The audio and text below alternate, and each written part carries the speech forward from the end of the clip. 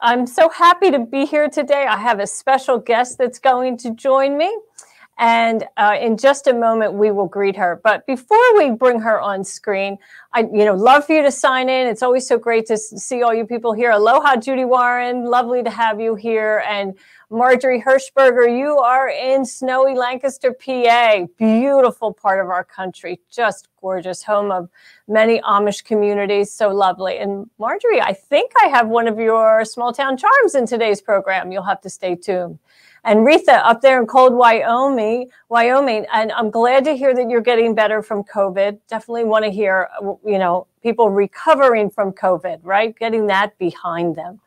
But we're pretty chilly here today too in Texas. In fact, we've had some terrible, road traffic situations and so forth, but we're safe and sound here in the studio. So my guest today is Joanne Banko, and Joanne and I go back many years, over 15 years. And this image of us is on the set of It's So Easy back in 2016.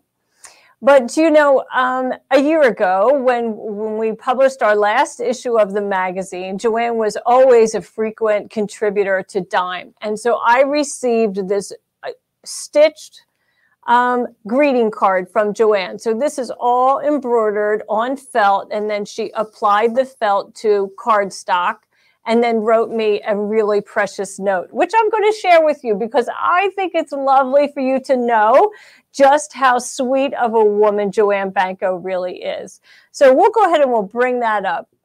And basically she said that she wanted to let me know how much she appreciated working with Dime all these years. And her first article was 2007. I can't believe how long ago that was. And of course, she still has that first project. How fun.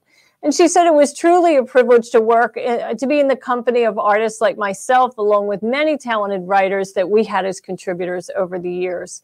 And she says she'll miss the magazine, just as I will, but that we really set the standard for quality education in machine embroidery. And that was so sweet, so touching for me to receive that letter. So I just thought you would maybe enjoy hearing that too. So I think I'll bring in Joanne and let her say hello. Hi, Joanne, how are you? I'm good, but you have me all sentimental now. I know. You surprised me with that, and now I'm like, oh. I know. Well, I think sometimes when we take the effort to do a kindness like that, to put something in writing and send it off, we often forget, the effect that it had on the recipient. Or maybe at that, they'll call and say, thank you so much. But months later, those memories linger, and that's right. I always think of you, the kindness that you showed me. So well, I'm so glad that the note meant something to you, because it meant a lot to me to be able to work with you. Absolutely. And know each other all these years. So, but it really shows you how you're right when we do something, that little extra stitched gift. Yeah. And send it off to somebody, something like that. In all likelihood, it's probably going to be kept and cherished in that little treasure box. So I know. And, I know many of our viewers make gifts with their embroidery machines, right? Absolutely. It's one of the number one things that we do, all of us do, We have an opportunity coming up to gift something to someone and, hunker down in our sewing room and dream up some great project that we want to do. So maybe, folks, you would tell us that, what are you a gift maker on your embroidery machine? Is that one of your number one things to do? We'd love to hear that. You can give us a thumbs up or a smiley face, something like that. So, and you can make a greeting card faster than you could go to the store to buy it. You really could. My little method there with the felt, I use the real stiff felt. Mm-hmm. They're actually stiffened sheets. Right. Don't get the ones with adhesive on the back. You want just the plain stiff sheets. Yeah, so and a lot of times I do it in my Dime magnetic hoop because it hoops really well in that. And then I stitch out almost any design you want to. You could put on that felt, and then I cut it to size, and then I like to actually stitch it to the card. Mm-hmm. Rather, if I'm in a big hurry, I'll glue it on with little glue dots. But usually I actually stitch through it because that when people see the inside and they see those stitches, and that method also allows you to do it without having any of the raw edges on the back. So Right. It's just kind of a fun way to do it. I've been making those for a long time. It's just beautiful and very touching. So thank you so much. Thank you so much.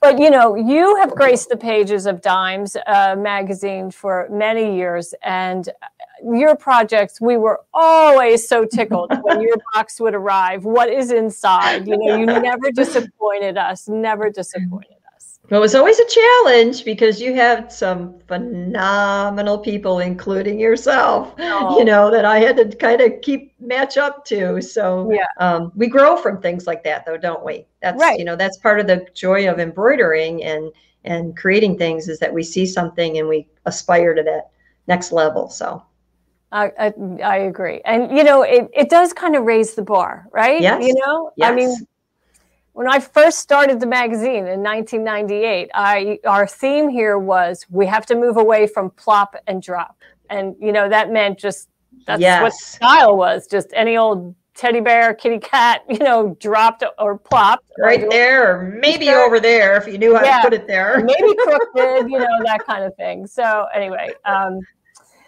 yeah, and we sure have moved on from that. So that's good. So many people are saying, lovely to see you today, Lottie Conrad. So glad to see both of us. And Cheryl Sample has friends. Oh, her friends have come to expect an embroidered gift. Well, that is too, right? Yes, I've experienced that in my own family. Yep. That the room goes silent when your box gets open, and they're like, you know, the bar is set pretty high because they're expecting something really personalized. But that's again, it's the beauty of being able to stitch things yourselves. Yeah. So, Joanne, I know you have some really cool things in store for us today. I do. I hope to inspire our friends here today and give them some ideas and some tips and tricks too. Okay, so why don't we go ahead and let you get started. Of course, today's program is brought to you by Sticky Hoop. And after we let Joanne show her fabulous tips, I'm going to show you the new sizes that are now available in Sticky Hoop. And they include a new brother size, which means a new machine compatibility, and also Bernina, Janome, Viking, and Pfaff. So stay tuned. Nice. You can never have too many hoops or too many hooping aids, hooping helpers. That's right. Okay, so take it away, Joanne. Well, you had that wonderful picture of the two of us in the It's So Easy TV studio, and I have spent lots of time there. I know you've spent lots of time there as well. I happen to live only about 40 minutes from the studio, so for me, it was always, you know, really easy to pack up, you know, all my stuff. I didn't have to pack in suitcases like you did and fly over, but you know, there's a lot of good memories there, and they have done a lot to promote the craft of sewing in so many different ways, whether it's machine embroidery, you know, or many other things. So hopefully, you know, like I said, these tips from the TV show will help you learn to plan, prep, and stitch perfectly placed embroidery. But I think that for some of our people here, some of our friends may not even be familiar with It's So Easy TV. You know, it's certainly possible. It's broadcast nationwide, but I realize there are some markets where it may not be on. So if you have the opportunity to watch it on PBS, that's where you will find it. So check your PBS channels. It comes through Create TV. So if you have Create TV, you know, check your stations for that. You can also watch the show online at itsoeasytv.com. That's the official It's So Easy TV website. And what they do is they don't show what's currently airing on PBS. PBS gets first dibs with the newest season, but they will show the season that was just previously aired. And every Friday at noon on the website, a new show is posted. And so we're going through series 2000, I believe, right now. You lose track sometimes, but so you can go there. Like I said, every Friday at noon Eastern Standard Time, a new show comes out, and then, you know, you can see the whole series if you catch it. Online, you can watch it as well. I have my own YouTube channel. If you Let's Go Sew with Joanne Banko is where you'll find me on YouTube, and I post my particular segments on there. But you can also go to the YouTube channel that is specific for the TV show. Now, it's not It's So Easy. It's KS Productions TV is what you would look for in YouTube. And you're going to find a massive amount of their videos that they've done. So from other shows as well, because KS Productions produces quite a few craft and creative TV shows. So behind the scenes is always fun to see, isn't it? I mean, when you see the pretty pictures when everything's done, but you don't see what goes on to make that happen. So the first thing is always makeup, right? That's the first. You get there, you plop all your stuff down, and you head right for the makeup chair. And I think that for me, that was always a little bit of a shock at first, the first few times, because you're not used to having so much makeup put on. But you never notice it when you're on set because it is so bright in there. On the opposite side of that picture is what we call the green room, and that's where everybody preps. So it is literally like just a massive amount of activity in there when there are a lot of instructors there taping. You each get your own table, and you each get your own tray. They use oversized baking trays. Right, like commercial grade cookie sheets. Exactly. Giant. Really sturdy. They're stainless steel. They're really sturdy, which is important because goodness knows what we're loading on them, right? Yep. And you spread everything out. It gives you a chance to organize. Usually we get there a day before, right, to set up. So right. And Joanne, Jane O'Malley says, do you have to bring your own sewing machines? No, everything is on set. Which is wonderful. Great. It's Hi, Jan. Brother. It's sponsored by Brother, and you are a Brother ambassador. So. I am a Brother ambassador. That is correct. And Brother all the machines are Brother. Yeah. Exactly. So for me, that's always a bonus as well because I already know how to use them. But I've been known to sneak in the studio and while somebody's setting up and help them too, because not every guest there is familiar with the machines, but they do tend to fall in love with them pretty quick once they start sewing on those Brother. That's right. On those and Brother usually machines. It's the top of the line that's on the studio floor. So some of the guests don't have that same machine at home. And so, Joanne is the absolute machine wizard, making sure everybody's, up to speed on the features that they're showcasing. Well, it's always fun too to pull out some of the different accessory feet. Once that you find out what somebody's going to show on the show, and then you pull out an accessory foot and say, hey, this is going to make your job a whole lot easier. Give me a minute to show you how to use it. So, right. And our friend Connie Beeler said that she's learned so much from It's So Easy on TV, and she loves the instructions that are given on the computer and can be printed. Free designs come up as well. Awesome site. So that's a great endorsement for sure. Thanks, Connie. And Connie made a really good point because on the It's So Easy TV website, and on my website, and I link to that through my YouTube channels, the instructions are there that coordinate with all of the shows. So everything I'm going to show you today, you're going to be able to find, some tips or full-fledged instructions for. So I know a lot of us, we learn differently. Some of us like to watch, some of us like to read, some of like to do. I think some of us like to do all of that all combined together in order to really get it sealed in your mind. So, there's always a lot of people behind the scenes, literally helping and doing things to make the show go smoothly. So you see some of the ladies in the office, and then in that kind of dark picture, that's actually the control room. So in that picture, you see Kathy Stull, who is the producer of It's So Easy and many other shows, and Mike Murphy, who is the director. So they're in that little kind of, I think it's a soundproof room where all the controls are, and they're literally running the show from that little corner.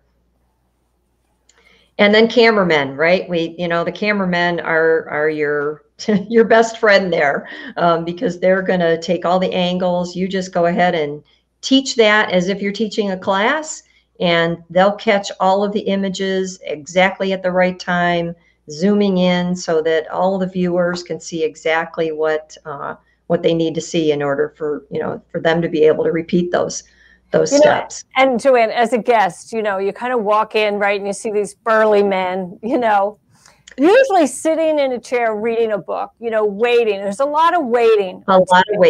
Yes. Tons of waiting. So they'll be sitting, kind of near their camera, but maybe not right at the camera, reading and so forth. And then when it's time, you know, that like as a guest, you walk on set, you have everything prepped, and now you're on set behind the machine, and those gentlemen well, in this case, they're all men, they rise and get behind the camera.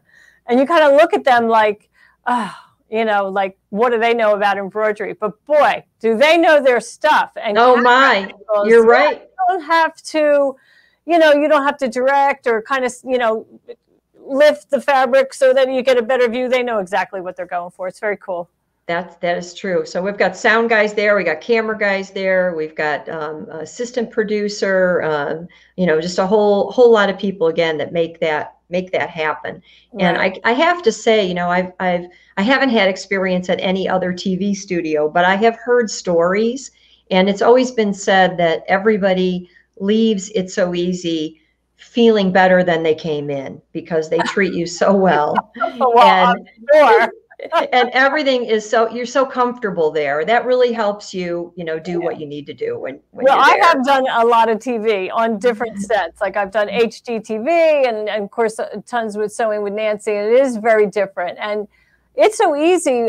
You know, you have an earpiece in your ear. Yes. Right? Yes. Sometimes you'll see it peeking out. Right. And so usually Kathy Stahl, the producer, you know, she's talking to you while you're taping. And, you know, that can really throw people. If you've never experienced that and you're just doing your thing, you're in your zone, and then they say 30 seconds, you know, you're like, what? Yeah, absolutely. Well, I'll tell you a true story. My very first time there, naturally, I was a little bit, you know, sure. You know, and I like to joke that in my family we didn't even do home movies, so I wasn't used to being on camera, so it was going to be a really new thing for me. But I had taught for many years, you know, live classes. I still teach a local group in my city that I've been teaching for over 25 years. Once a month, I do 2 classes and see a lot of the same people. But you know, it was different. So I was talking to my husband the night before, and he said, "Just look at that camera." Like they're everybody that you're used to seeing sitting in front of you in a class. So I took that to heart.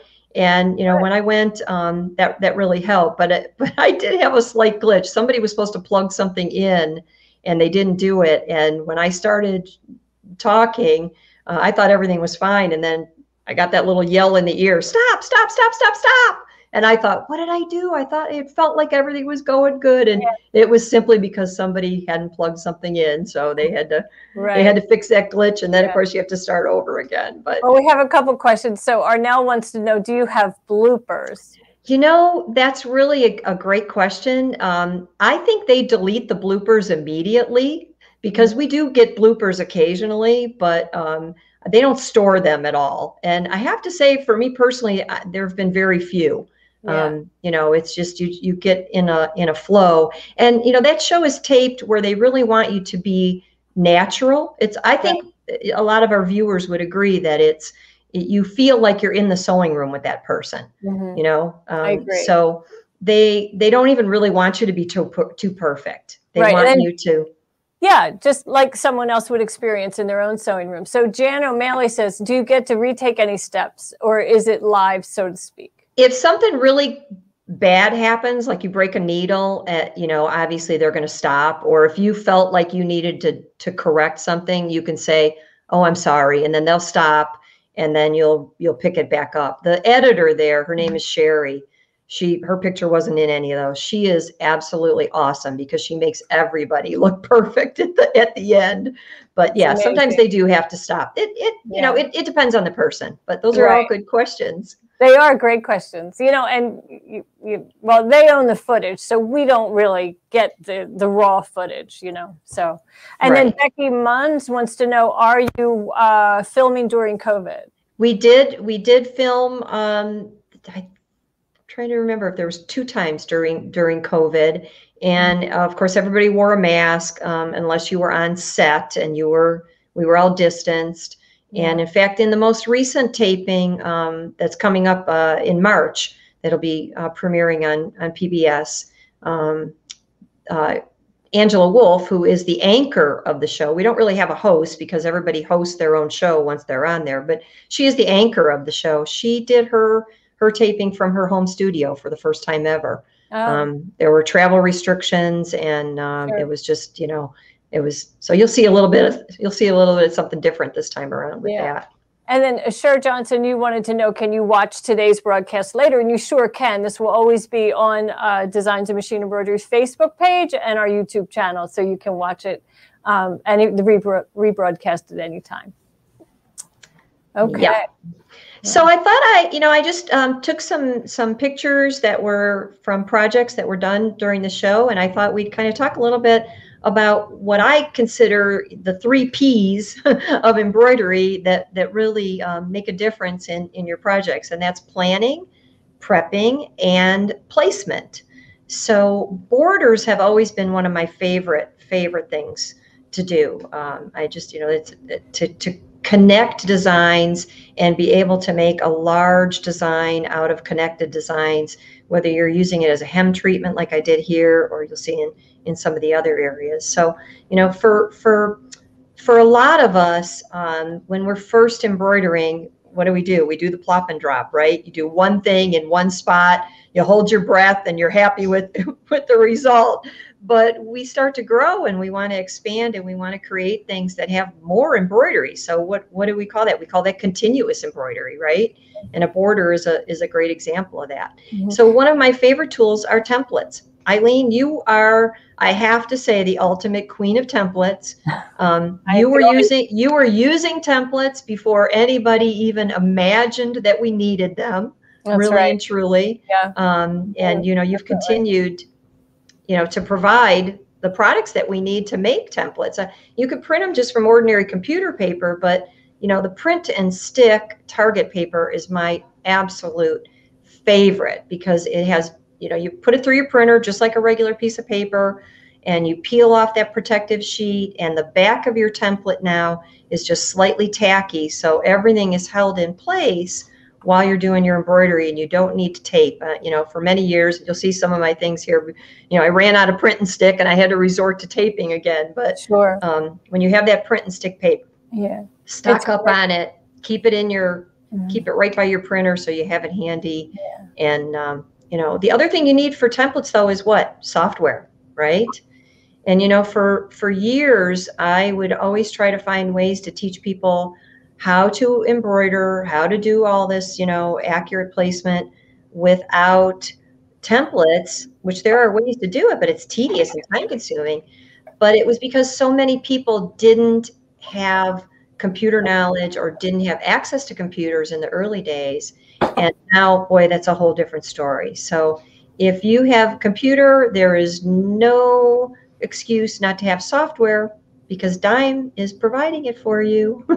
So, if you've got software from your sewing machine manufacturer, that's great. I use my PE design software. I use other software, but I recommend the Tool Shed for people that want to get started, or just want to have a little taste of software, and you can print templates with that. So absolutely, so handy. Well, before we get going, on that last image that you showed, you had the show number, which was show 1605. So Retha said, how do I know if our PBS station shows it so easy? Jane O'Malley says that her PBS station stopped airing it.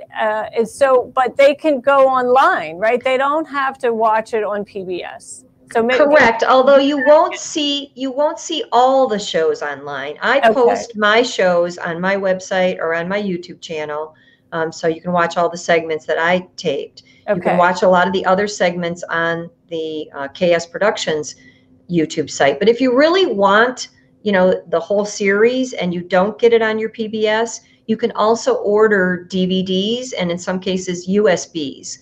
With the entire series. They sell whole collections on itsoeasytv.com. So you can purchase them. And it's, it's a great thing to have, because you're going to be able to watch it at your own pace over and over again. Just pop it into a CD drive and you're good to go. They have started doing some of them on USB now as well. Okay. So hopefully that helps. Yeah. Mm-hmm. Yeah. And you know what? Call up your PBS station and tell them you want to see it. Tell them you want to see sewing television. I know in my area, I believe Nancy's show is still running. Oh, absolutely. And it shows just before It's So Easy on Sundays. So, right. you know, a lot of times you do have to ask. You have to tell them, you know, when they know people are interested, then they can do that. That's right. So, and yeah, so I did reference each of the shows on here so that if you want to go later and search for that on my site or on the It's So Easy TV site, you'll be able to do that, and then you'll find the instructions that coordinate with it. So, okay, great. Hope that helps. Because we only have so much time here, right? I know, right? Okay, so there's just an example. Like I said, I didn't have the sticky with me that day, so I just taped it in place. But once you've positioned that, you're ready to stitch, you know, all kinds of things. I like to look beyond borders as edges and think about other places where you're not really considering it a border, but you're stitching it as if it was a border by linking those designs, connecting it, you know, stitching one at a time or however many will fit in the hoop at a time, and then repositioning the template and, you know, getting your placement down for the next grouping of designs. So whether it's a ready-made dress like the coral one on the left or a dress that I constructed from scratch, featured on It's So Easy, but originally designed for Dime for the magazine. You can stitch those on princess lines. Are like the perfect place to take advantage of interlocking, matching, linking border designs. And then I like to do, you know, whatever I can to tie a color scheme together. So you can see with this one, I'll tell you just a little bit about how I prepped it. That knit for that blue dress was a rayon knit. It was rather soft, and those designs aren't really heavy, but they're not really light. So we could do another whole show on matching designs to fabric, right? Yes. But I needed to beef that up a little bit. So my prep for that was to use a lightweight fusible tricot interfacing, and I backed that whole panel. I like to cut my pieces oversized when I'm going to do embroidery on a garment from scratch, and then back the whole piece very often with interfacing. I still add stabilizer, so I used a cutaway mesh on that behind each motif. But then once I put it in the hoop, it's going to hold nice and tight, and it's just going to beef up that fabric and give it a good chance for having good results. I do test, though. I have to tell you, that's probably my #1 tip, is to always test your design on your fabric. It's always best to test, is what I like to say. And you're going to be able to see if that's all compatible before you start. So, and you get to trust out color combinations as well. We used to say there's 2 types of embroiderers: those who test and those who wish they would have. Absolutely. Absolutely.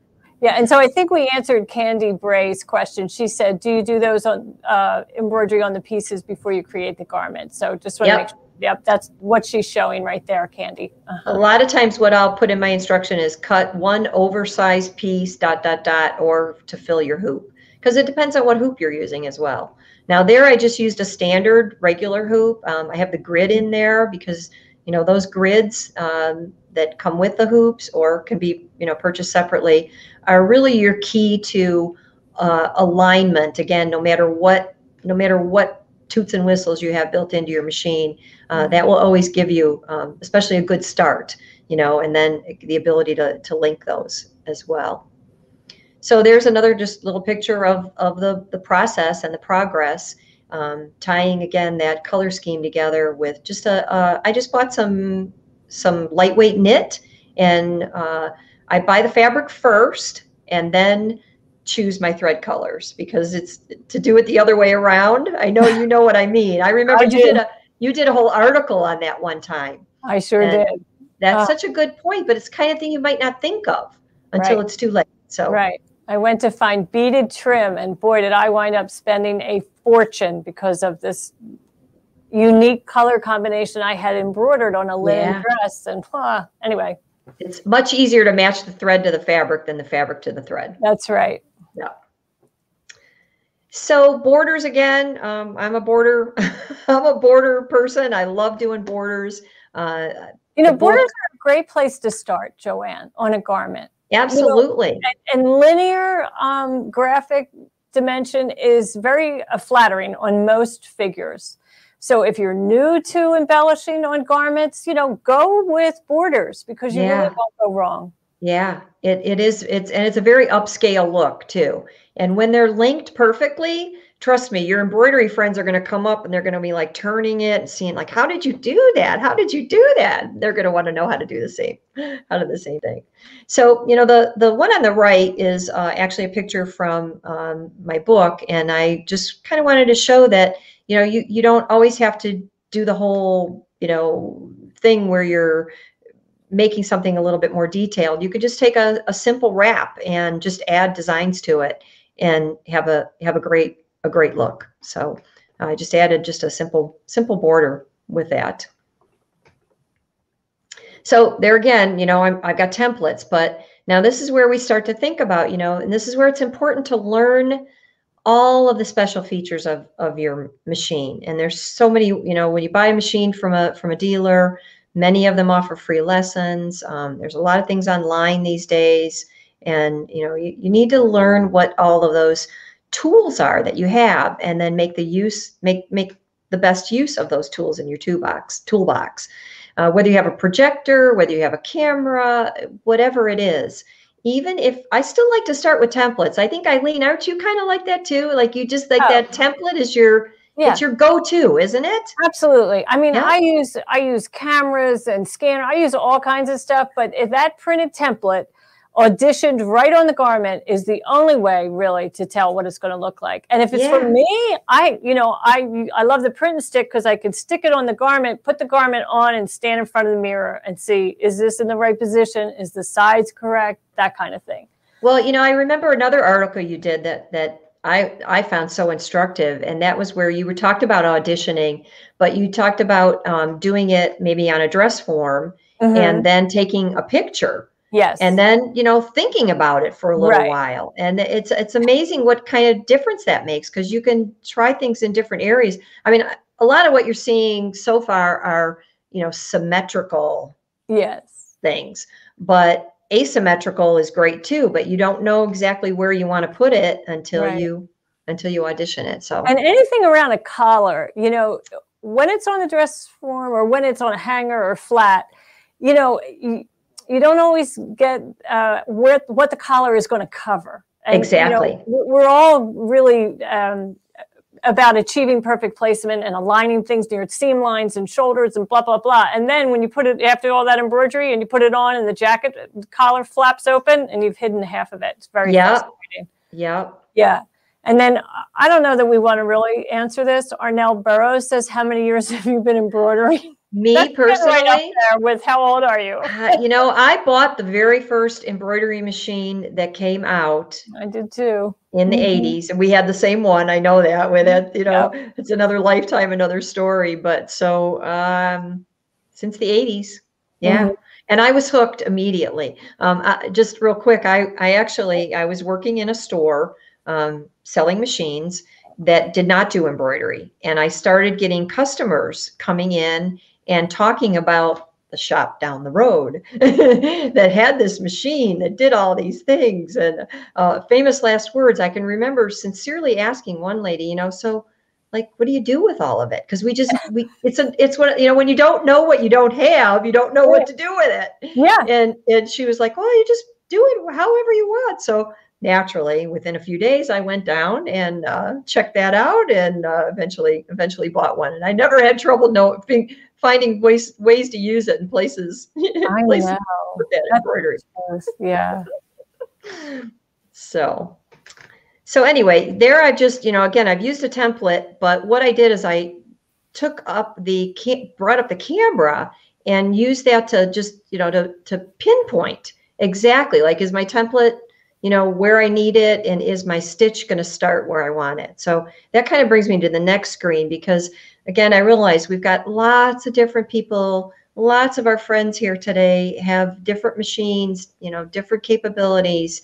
There's different price points. Today, there's a machine for everybody in every budget, which is a wonderful thing. Because again, back when we bought our first ones, that was it. You had one choice, and it was a top of the line machine, and it was pretty pricey, and you know, you were fortunate to be able to get it, but there weren't any other options. Today, the sky's the limit, and there really is something for everybody.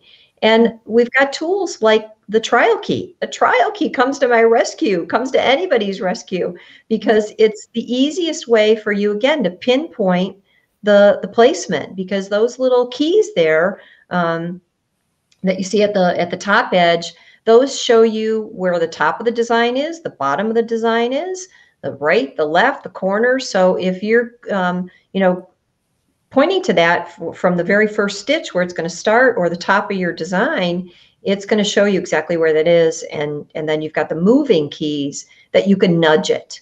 So even if your template isn't perfectly placed or wiggled a little bit, you know, I think the main thing we need to really get used to is putting things in the hoop on the straight and narrow, you know, to put it bluntly. You want things to be parallel and perpendicular to your hoop. Once you get that fabric in there like that, if you need to, you know, move it, jog it a little bit, jogging keys is another way to describe that. Up, down, right, left, these keys. So you're going to find this built into most every machine out there. Yeah. And other terms that you could use is navigation keys, jog keys, like you mentioned. You refer to the trial key, but I call that the trace feature, which it's the same. Yeah. Same thing. You know, do the perimeter. So whatever language your machine uses, you know, it's the same feature. And if you're in the market for a machine, these are really key features to explore on a new machine when you go into test drive. You want to be comfortable using those navigation, trace feature, trial key, you know, so as long as when you sit down during your test drive and things become intuitive, you know you're on the right machine. Yeah, you're so right. And, you know, thinking about that, you know, there may be people that are here right now that don't have that capability. Well, you never know what you're gonna do in the future. So, you know, don't ever say, oh, I don't have that, so I don't want to learn about it, or I don't want to see it, or I don't need to know it. The more you know, the more educated you are, the better decision you're going to make when it does come time for you to, you know, to pick and choose. So it's always good to know what the options are. Right. Definitely. Our friend Lottie Conrad says she calls it going around the block. I like that. Yeah, exactly. Exactly. It's really a great feature. It's really something that just, like I said, it comes to your rescue because you can see exactly where things are going to go, you know, each and every time. So. And Betty Simpson said that she, 15 years ago, she taught freehand embroidery, and then in 2003 brought the first, you know, Brother Disney machine, and now she's moved on up to the Stellar and teaches 101. So, oh, that's wonderful. Yeah, if you're investing in a machine, don't think it's the end of your sewing embroidery journey. Frankly, it's just the beginning. That is so true. That is so true. And you know, your skills build, so the next time, you know, you're going to have more options and more opportunities. You know, it's kind of a little bit of a side note, but a lot of people tend to get a little bit overwhelmed when they do have a lot of options, or they think I'll never use all that. Well, you know what? I bet you and I don't use everything we have, but we sure have fun using what we do use, right? Right, for sure. But, you know, I also think buying a machine, and not that we're selling machines, but, you know, it is a reality of this hobby. It's kind of like buying a house. You know, you don't buy for today's needs. You buy for your needs in like 5 years. So if your family is growing, you know, do that. Yeah. And then Cindy Ball wants to know if you will be her neighbor. I would love to be your neighbor, Cindy. Yeah. I don't know anybody on my street that sews, so. Oh, me neither. Me neither. Well, actually, that's not true. Now I have two neighbors who sew. A young girl that was piecing by hand. Wow. She's a high schooler, and she got into cosplay. And I just happened to talk to her mother, and I'm like, piecing by hand. I'm like, oh, stand here. And I brought a machine. I gave her a machine. Yeah. Just do this. And then this girl now is like she could do Broadway costumes. I mean, she's amazing. What a great thing. That is so wonderful. Right. But hey, let's take care of Victoria Bartles. She wants to know, what do you use for marking fabric? Like, I guess if you're not using a template, right? Because templates don't mark your fabric. They just adhere to your fabric. If you use our print and stick Target template paper, it will adhere temporarily. Or if you use copy paper, you'll tape it in place. So I also use the target marker. So you're actually going to see that in one of the next pictures, the dime target markers. Those are little stickers that have arrows on there showing, the exact center of your design. So it's an easy way to mark your center placement and not have to use chalk or a wash away marker. I do use chalk at times, to maybe draw my continuous straight line where I want to, anchor that design to start with.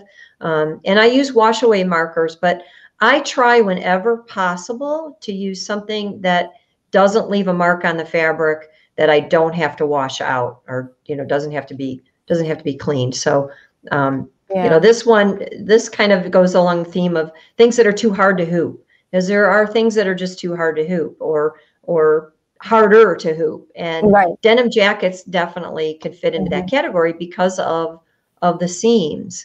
Yeah, so and we always want to get in those tiny little areas like the yoke, front or back, absolutely. Pockets. We want to maximize that space. We don't want to sew some little teeny thing on a, we want eye-catching and striking. Yeah. So this jacket has been on the TV show. It's been on It's So Easy, but it also started its life as a project in the pages of Dime. Yeah, and I remember it was stunning, just stunning. For that, planning, what I did is I tried to figure out, okay, what hoop is going to work the best for me? So I'm trying to get this to advance to the next screen, and it's not going. Oh, yeah, we sometimes have that. So maybe we'll just pull you and I up. And sometimes the technology, like, kind of a little bit lags a little bit. Okay. Yeah. So I'm sure it'll let her advance to the next. Probably slot. Refresh. Right. It's interesting. Deborah Morgan said that she bought a Pfaff machine because Nancy Zeman was using Pfaff in the 80s. So Deborah, I'm interested to know, do you still stitch on a Pfaff, or have you changed machines since the 80s? Because, wow, boy, hasn't all of that changed, all of the machine features and so forth since the 80s. Definitely. Absolutely. Yeah. Absolutely. Right. I don't see that screen going forward, Eileen. Okay, so now just share again. Yep, just share again, and it'll happen. Okay. Yeah. So let's just do that. Okay, here, Alta. Our friend Alta is actually in South Africa, and so maybe we'll just leave this up on screen while Joanne is trying to resurrect her PowerPoint. But so she hasn't embroidered for a while after both of her machines, punked out on her. And so any advice on getting a new machine, how to restart all this when she plans to retire in October? Well, first off, congratulations on retiring in October. Yeah. That's really exciting, right? Yeah, definitely. Yeah. Definitely. And, so how do you get confident again to start embroidery as you need to plan? Well, just like when you started in the very beginning, Alta, start basic. Start with towels, terry cloth towels, put monograms on towels, simple things like that that aren't overly complicated. And then you will build your confidence back up. And then, move on to garments like, a sweatshirt or a t-shirt or something easy, right? Yeah, absolutely. And, another thing I learned from you, and when I've said this to you before, but there are so many things I've learned from you. Keep that, whatever that item is that maybe, has some spots on it, or whatever, that t-shirt that you don't wear anymore, and use that for your practice. Right. And just keep embroidering on it. Like, just embroider all over it each time you want to test something. It'll get you going. I think it's like anything, you have to take that first step. And once you get going, you're going to find it's probably hard to stop. Because you're like riding a bike, right? Exactly. Yeah. Exactly. So we're back to, that jacket, and I used a few different hoops, and I used a few different techniques. I'm a big believer in having as many hoops as you could possibly gather of different types. Certainly the hoops that come with your machine, the optional hoops that you can buy. If you have it, you will use it. But things like your PAL tool is another. I know you've shown it many times here on your show. It's another fabulous way to be able to perfectly place and plan again where you're going to stitch that. And again, be able to do all that without making a bunch of ugly marks on your fabric that all have to come out. So in this case, I just used, instead of 1 target sticker, I used 3 of the dime target stickers and lined everything up with that pail so that I would know that my entire motif that I was stitching on that back yoke would be perfectly centered. Now, maybe 1 sticker would have been enough, but I like to err on the side of safe. You know, it's just that little bit of you know, tilt could show up. So by making your lines longer rather than shorter, it'll give you more, you know, more success. Well, I just have to real quick. Alta says that she's stressing that she will need to earn extra income when she retires. And thanks for the feedback. Well, yeah, we get that. But also, you know, maybe you could earn some income with your embroidery machine. So, that's another whole aspect, isn't it? Definitely. The whole other topic that we don't have time for here today. But so there again, you know, I had to plan how was I going to hoop that jacket. So I planned for this large area to use sticky paper. And I know you know, this was before the day when you came out with those great hoops that are geared specifically for that. So again, that's a, you know, that's a great add-on to what you already have, is those wonderful new sticky hoops. So sticky hoop and sticky paper can save the day. Absolutely. But again, there are times when you're doing a smaller area. And for that particular job, what I did for the front yokes is I used my my 5x7. Might have been my 4x4. My 4x4 dime magnetic hoop. And the reason I love using it for an area like this is because it just lays right on top of those seams, because that's what's tricky about denim jackets. That's probably the trickiest thing, is maneuvering around those seams. Well, the magnetic hoop has no problem laying flat on top of those seams. And then I brought up the grid with the camera and just, you know, again, kind of tweaked it a little bit to make sure everything's level. But I also love the fact that those hoops are perfectly square on the inside.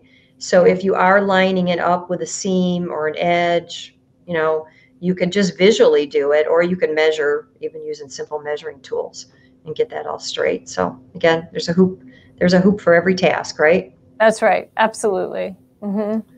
So the other thing I like to do is work with off-site embroidery. So that's another way of dealing with areas that would be hard to hoop. If it's hard to hoop, embroider it off-site and then literally add it on. So lace is a popular thing for that. I know, you know, I just got my Lace Maker software. Yay! So I'm just getting ready to fire that up. Maybe we could do another show with some inspiring lace. But oh, I can't wait to see what you would do with it. Your work is so beautiful. You're creating appliques. So for this particular case, I actually created an applique using a built-in function in the machine that allowed me to take a design that wasn't freestanding lace and add that scallop around it. So it's the same thing I did in these two pajama tops here. And of course, this one you have made famous by talking about it multiple times. But again, it's just embroidered on netting with an applique outline added to it, trimmed real close, and then placed on the fabric just like any ready-made lace that you would buy, and zigzagged in place. So look at that beautiful creation. I mean, Joanne, well, I remember when we opened that box, that was just stunning. And Joanne would send it, you know, all wrapped in tissue and folded and pressed and creased, you know, just all prepped perfectly. We literally could pull it out and put it on a hanger, maybe steam a little bit here or there. Unlike, you know, other writers would literally just kind of ball it up and put it in a box, knowing that we would have a studio that would prep all the work. And, you know, I was guilty of that too. But what a joy to open that box and see that beautiful garment. It was really nice. You were always so good to give me feedback on it, so that was always nice to hear. You feel like you're sending a baby in the box when you spend all that time on it. You know, our friend also says she wouldn't want to sleep in it. Would love to wear that and get so many compliments. I might as well wear it to the grocery store. Yes, but I have slept in that many times, and one of my most fun stories with this is I was doing a retreat where we were in a hotel and we were staying up all night sewing. So I went to my room, changed into my sat in PJs and came back because I was presentable enough to be in front of mixed company, but still had my PJs on. So wonderful. I've definitely worn those. They're very comfortable. Yeah. Well, I'm just going to interrupt again because, you know, Wendy Hansen said that she started on a Viking Rose 20 years ago, and today she has the Pfaff Creative Sensation. But she's been able to upgrade by buying used machines from a dealer. Yes. And she saved quite a bit of money like that. And, you know, is so smart. That's a great point. Mm-hmm. You know, it's kind of like a car. It's smarter to buy a used car. If it has 10,000 miles on it, you're going to save 5, 10 grand, whatever it is, depending on the model. Yeah. And, you know, today they're dealer certified, just like the machines are, often come with a warranty. So that's something to consider if you want to move up.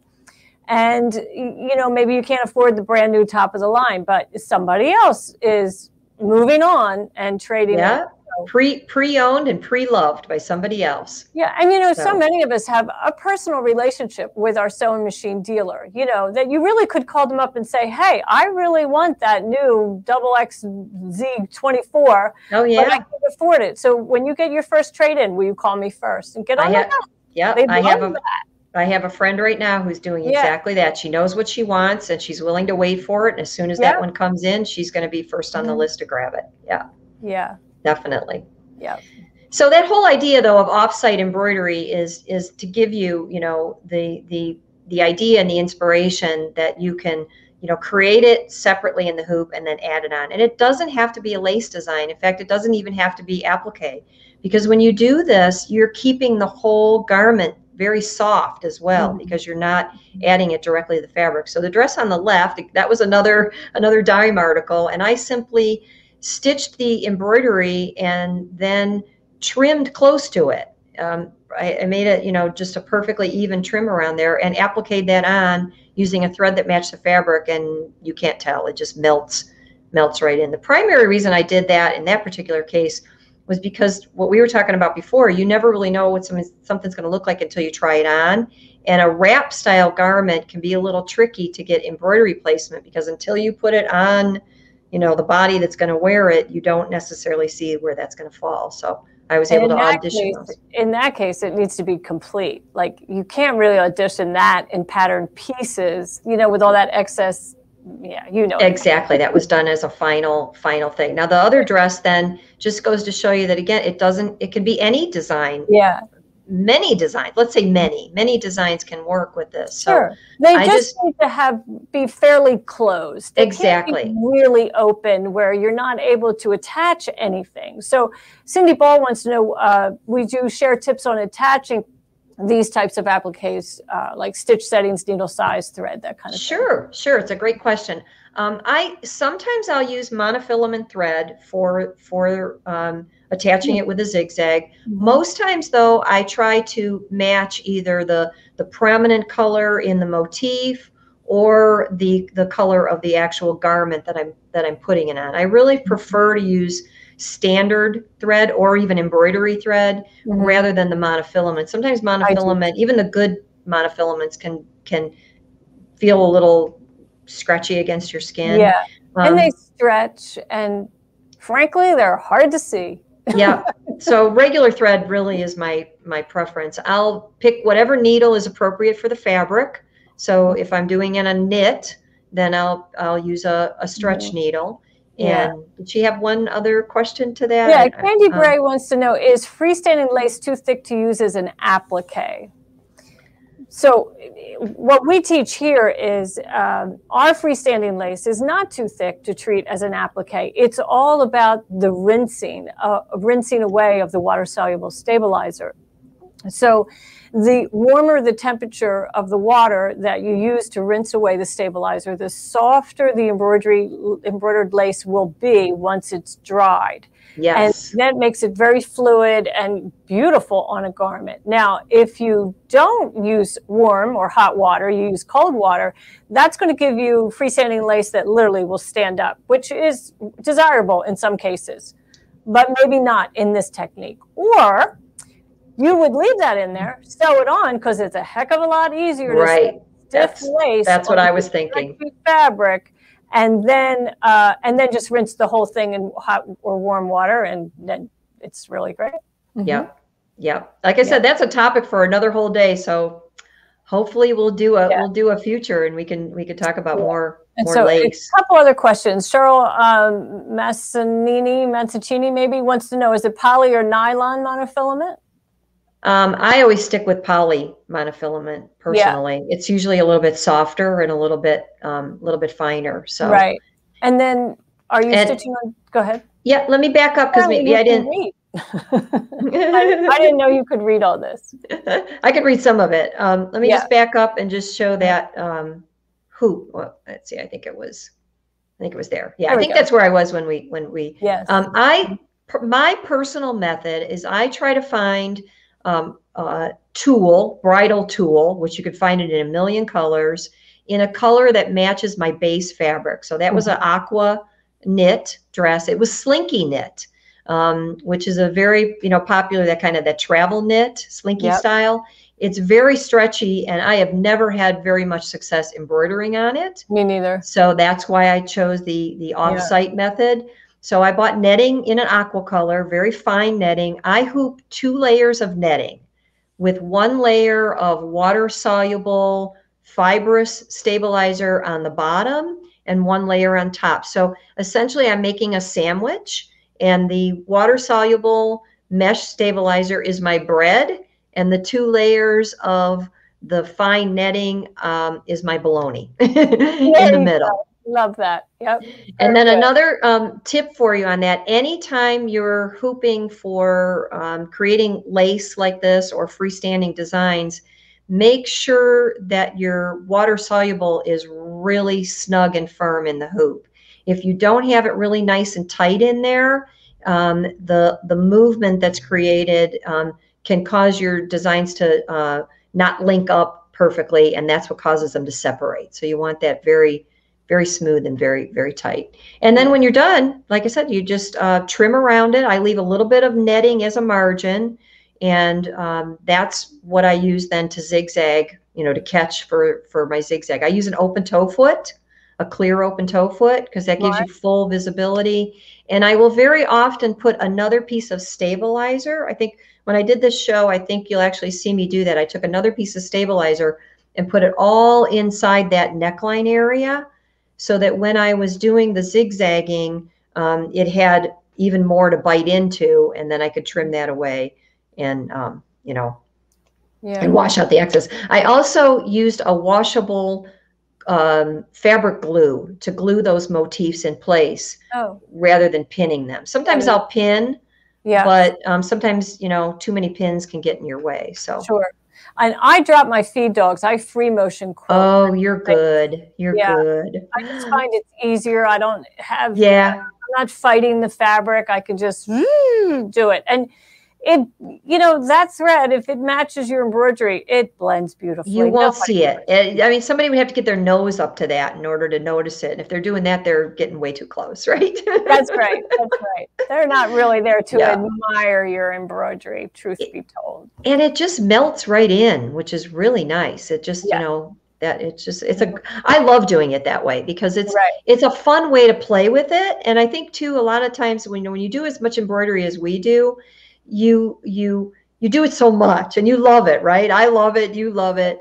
But it's kind of fun to work in modules. So you can go to bed that night and say, oh, I got 6 roses done. I only got 2 more to go tomorrow. And then the next day, oh, I got 3 roses stitched on or glued in place. And then the next time, and the next time, I like to do all my embroidery, for this technique. I would do all those roses. I might have 1 or 2 machines running, or, just programming the machine over and over to get that abundance of roses. And then I just want to sit down and apply it all at one time. That's how I like to work. Yeah. And, in fact, that's a great point, because that's another way that you're accomplishing more in less time, because you can fill the hoop, create all those motifs. If you were linking those designs together, you'd have a lot more time involved in that. So it's just another way to do it. Again, the more you know, the more you sew, right? The more you know, the more you sew. My friend Amy Bachman I love that. Yeah, always repeating that. So, yeah, she's great.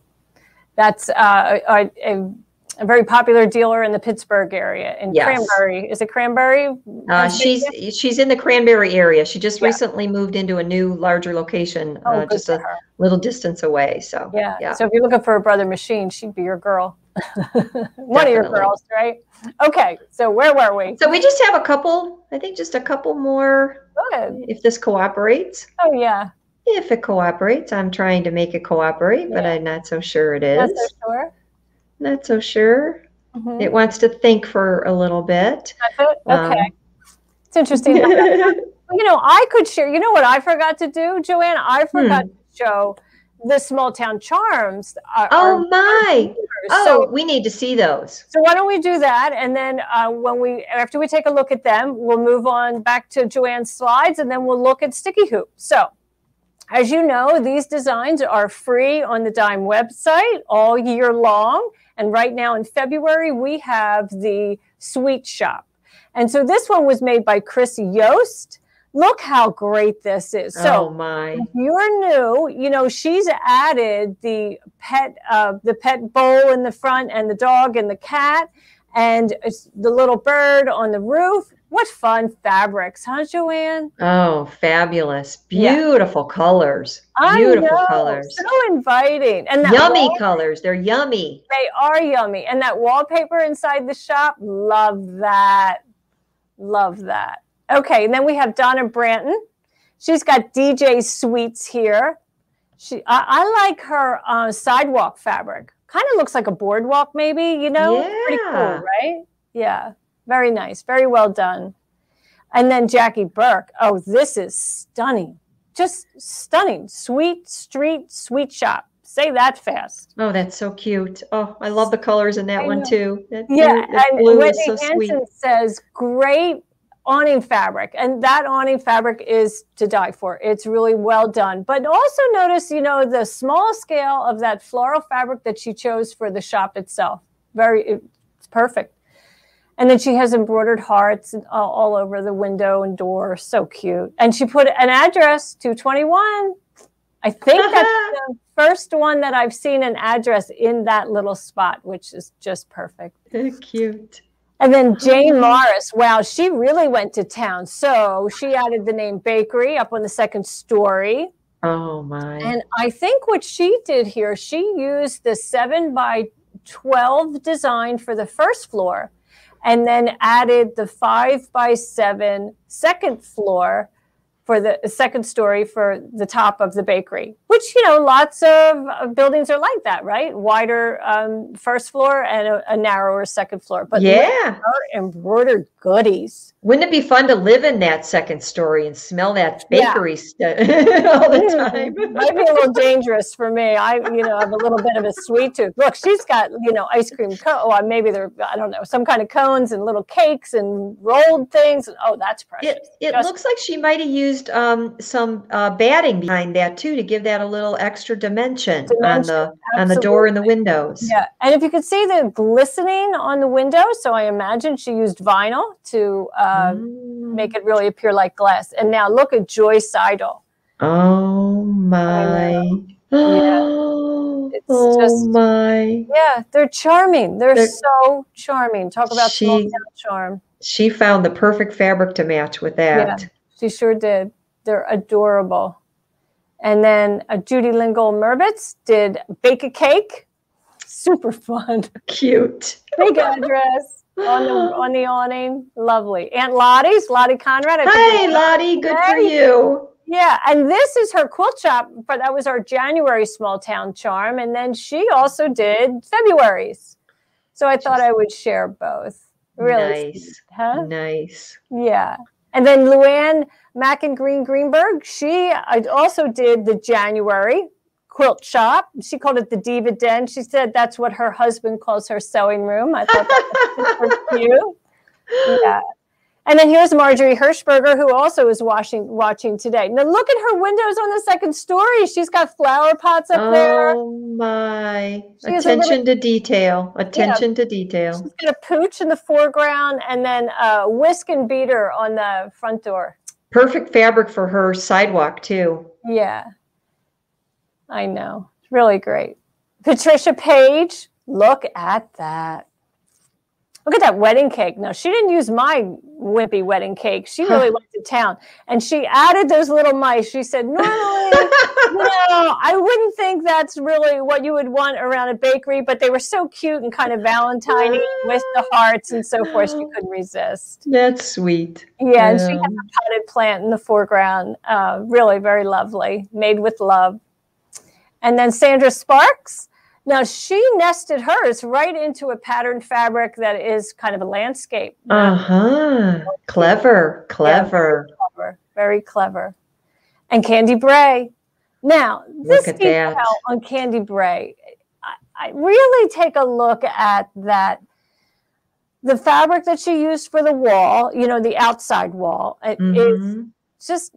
I don't know that I would have selected it, but it really works here. And then she redigitized the windows up on the second story.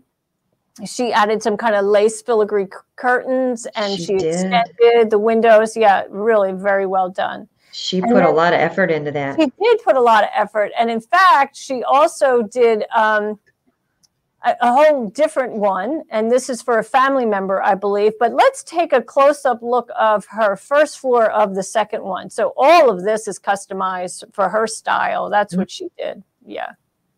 Very nice. Yeah. Very, very nice. Very fun. Sticky. That's just what we were talking about today, wasn't it? You got to have that sticky. Why don't we take a look at sticky, then we'll go back to your slides. Can we do that? Sure. Yeah. Okay. So these are the new sizes that we have. We have the Pfaff and Viking 120 by 120. And of course, it comes with 25 sheets of sticky stabilizer. That's what you see right back here. So compatible with lots of Pfaff and Viking machines. And then we have the Bernina 145 by 25. I'm trying to get that glare off. It's a little challenging. And also that also has the stabilizer on the back, 25 sheets of that peel and stick. And we have the Brother 5x7 for machines that are, like the Dream Creator, the Innovis 15,000, 25,000, and so forth. So that's such a handy size. It really is, that 5x7. That might be the wrong compatibility chart on that. We'll see. But anyway, and we've had a lot of people ask for a Brother 4x4. Yeah. So we have that now. And of course, our Janome users, and these are the Janome machines that are the 500 and 550E. So I'm just going to give you like a peek into that attachment. You can see there's that white attachment that goes on the Janome machines. And of course, it also, all these hoops come with the 25 sheets of the peel and stick. It's a flat hoop. It is recognized by your machine, and you apply that peel and stick to the back of the hoop. Those peel and stick paper sheets are all cut to fit these individual hoops. So I think you'll find that really, really handy. Well, your peel and stick paper too is it's a very special adhesive. It's the kind of adhesive that your machine will be happy with. Right. And so Alta wants to know, is it reusable? Absolutely. So you would just continue to apply the sticky stabilizer to the wrong side. Here's the right side. I have a sheet on here, and it's sticky, right? But on the back side, this is how I've applied it. So I've put it right on the back of my hoop. And then after I use the embroidery, I can just peel this off the back. And it does leave some residue on the hoop, but that's fine. You'll just put another piece right over it. It's fine. Yeah. Yeah. And if people want to know, is there a right way to get the adhesive off the hoop? You can use a product like Goo Gone to remove it, but frankly, I wouldn't really sweat it out. It's the back of the hoop. Let's see, it's the back of the hoop. Victoria Bartle, she says she has the 5x7 monster hoop. Well, okay, so if you have the 5x7 sticky hoop and you want to know what other size, we also make the 6x10 and the 4x4 for Brother. So either of those in the sticky. And of course, if you are talking about a snap hoop monster hoop with the, the whole magnetic hoop, then we have a lot of different sizes for a lot of machines. So you would really have to, you know, you have to look at your activities and decide what hoop do you go to 50-60% of the time. Are you using a 4x4? Do you do a lot of small work? Are you doing quilts and you're using a really big hoop? Then that would be the right monster hoop for you to buy. On sticky hoops, a 6x10, if you're a brother or baby lock user, a 6x10 provides a larger platform for a embroiderable to sit on. For instance, if you're going to do slippers, it's nice to have a large area for the whole sole to sit on while you do that flap. But, you know, if you're doing a lot of children's wear and all your designs are small, then a 4x4 might work for you. Yeah, right. And collect them, you know, collect one and then keep adding to your list, because you can never have too many hoops. I mean, I say that in all seriousness. If you have that, when it's time to do a task, you're going to reach for the one that's more appropriate then for that job, or to make it easier. Right. Yeah. So Judy Whitaker, she wants to know that she assumes FAF users use the Viking. I said Viking, but on the label it says Viking FAF. So because they are the same compatibility. So sorry about that. I misspoke. Yeah. So aren't they fun? They're so fun. They're great. They're great. Okay. So show me what else you have. Okay. So I just have a few more. So just another one here again is off-site embroidery and on-site. Down by the lower area by the hip, I was able to take apart the lining and embroider directly on the jacket, but there was no way I was going to get embroidery on those lapels. They were very narrow, and you know, you don't want to see from the other side. So again, I just used the same technique with a tool, and you can't see it. It's zigzagged on. I have a whole strip, you know, that matches the size of the lapel, and I just zigzagged it on and it melts right into it. Now with this one, I just want to give you again another little tip, because it's all in the details, right? You would assume that yellow netting would have been the perfect choice. Well, I took the jacket with me to the fabric store and I auditioned various colors of netting, and I found that Ecru actually blended in better than the pale yellow did. So that's what I went with, and you couldn't see it at all when it was done. So, you know, don't be afraid to take what you need to the fabric store while you're shopping and find the right thing. Oh, this sure just likes to freeze up today for some reason. I like that screen, but I don't know about the next one. Let's see. Nope, I don't think so, Eileen. This isn't going to go without waiting. Okay. And I really had only a few more pictures. There's, you know, the last technique that I wanted to talk about was using your embroidery in sections. So I've done a lot of that where I've created, in some of the wraps in my book are like that, where I embroidered on a section of fabric and then added additional sections, or took a large section and then added ribbon in between, so that the designs look like they were all, you know, linked together, but it's really the ribbon trim that is tying those designs together and making it look like a border. And it also gives you the opportunity to tie color schemes together when you have that kind of option. I probably could show one piece on my camera here. Okay. So this is an example of exactly that, where I just did you know, embroidery on a piece of silk, and then added silk ribbon, just zigzagged on. I used my braiding foot for that, so that you know, match the color scheme, tie it together, and you have something really, really upscale. I did the same thing on this one here. Again, embroidered on blocks of fabric, and then I embroidered you know, multiple blocks, and then added that ribbon so that it's covering the raw edges of those pieces of fabric, and you've got again a nice color scheme. It's also keeps it light and soft, so when you're wearing this, you don't have that you know, that stiff look that you would have if you're sometimes embroidering right on an item. So it keeps it nice and soft and flowing. So that, you know, we could probably end with that if you want to. It's just other ways of doing things, and you know, hopefully what I've inspired a few people at least to try some different techniques and see some different ways to achieve that perfection that you can get with placement and, doing it in various different ways, and, tying those color schemes together with some extra little trims and things. Well, your work is just beautiful. Jan O'Malley says, stunning, plus you sew beautifully with everything nice and straight. Yes, she always does do that for sure. We had I know that you inspire people all the time, and so I'm always interested to see how inspiration can spark creativity in other people.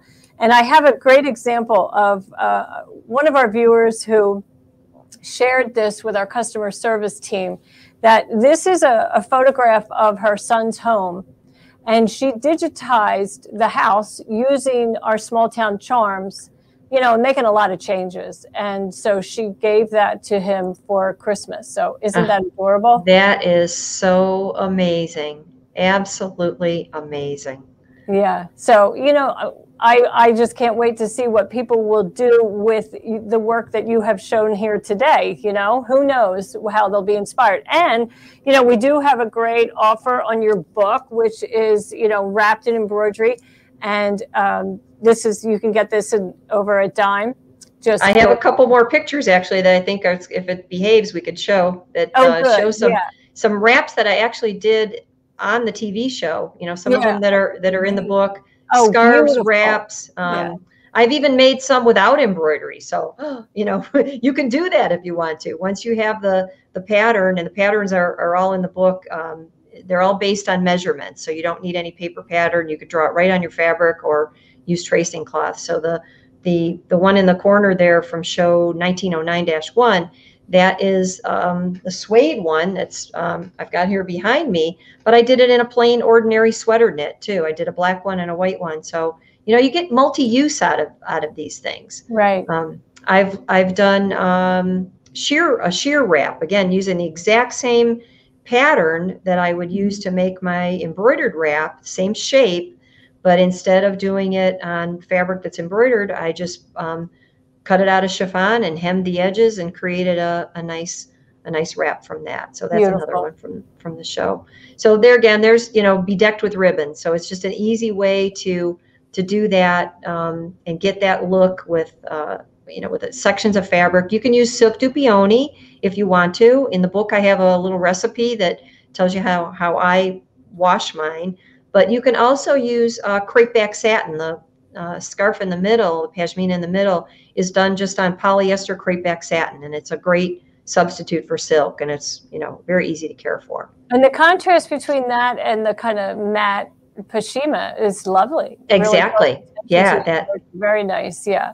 So there you see how I did it. Just embroidered in sections, layered over the raw edges with ribbon, and then I used an edge joining foot to top stitch that in place. So Jan gave me that wonderful compliment, and I appreciate it. But I have to say, truth be told, I'm reaching for a special accessory very often. I'm not eyeballing it, right. And having an edge guide foot allows you to, your eye goes along where the edge is following the ribbon and the needle follows. So you don't have to be as perfect when you use those tools. I love to write about feet. I do 4 blogs a month for Brother on their blog, and then I also blog on my own website. And I'm always working in accessories and tutorials, and even ordinary presser feet. Something like a buttonhole foot, and showing you kind of all the ins and outs and how to use it. So it's good to learn to use those tools. So yes, I love wraps. Yes, I love scarves. Yes, I love embroidery, and I like to marry it all together and create something really special. Yeah. So I hope that you will too. Well, I have to give you a round of applause. Thank you. You did a really lovely job, and you always inspire all of us. So thank you so much, Joanne, for your time today. And thank all of you for watching and spending an hour or so with us. It was really a pleasure. It's been a joy. It's been a joy. Thanks for having me, and happy sewing, everybody. Happy sewing.